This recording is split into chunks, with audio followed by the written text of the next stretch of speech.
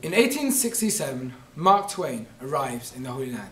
He notes, whilst there, that on the one hand the land is fertile, is rich, but on the other, the land is desolate. How can these two contradictions exist?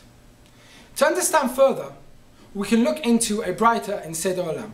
There we learn that Avram, when running away from Nimrod at the age of 70, heads westwards. He notes that in Syria, the people there are able to be lazy, are able to sit back. The land there is so fruitful, is so fertile, that they can basically harvest without lifting a finger. In Eretz Yisrael, he notes that it's different there.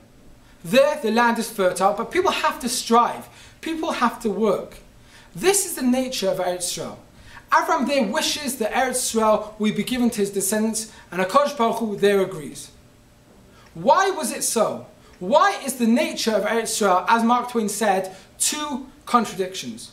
It is so to make us work. The land will be desolate unless we work. Eretz Yisrael corrects our nature. It makes us work. It doesn't allow us to be lazy. May we understand that Eretz Yisrael is more than just a land, but it also a means to an end. To correct ourselves, to correct our nature, to make us strive. Shabbat Shalom.